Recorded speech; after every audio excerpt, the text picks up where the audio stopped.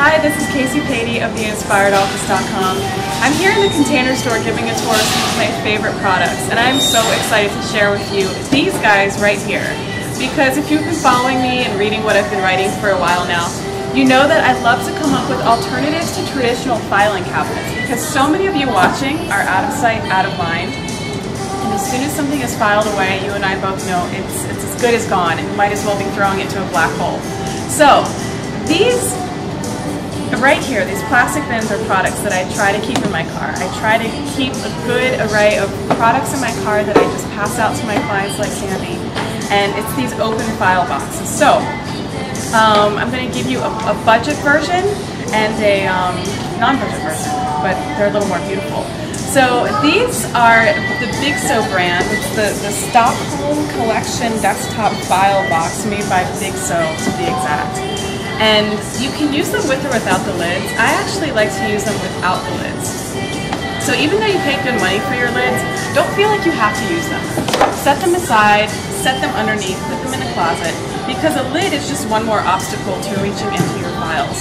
So the way I've used these before is two ways, usually on a desktop. So for your most active files, you never want to hide them in a drawer. You want to keep them on your desktop right there at your fingertips. So some clients can get away with just using one. And I had one client who used exactly 11 red Big So boxes. And she had them lined up on a bookshelf, probably the size of 3 of these wide. And it was just, if you can imagine, one long row of file boxes. So it's really beautiful to mix and match colors if you want to do Big So. Or these are clear.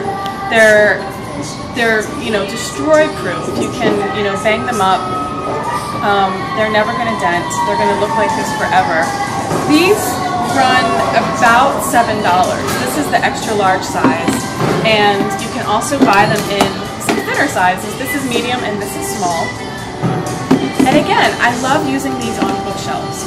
So on a bookshelf, you can just set them in sideways like this and label the category on the side. So for example, I could have a client with a bookshelf with one of these, with 10 of these, and you can break up your categories by, bills to pay, paid bills and statements by year.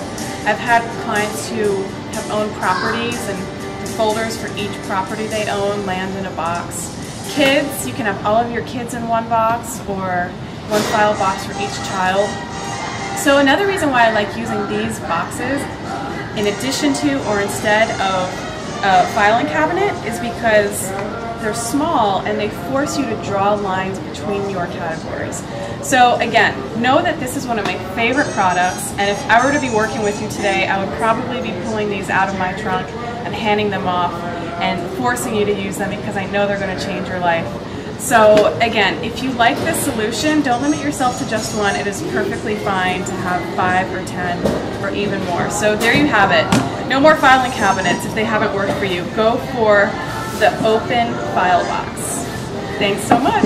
Enjoy.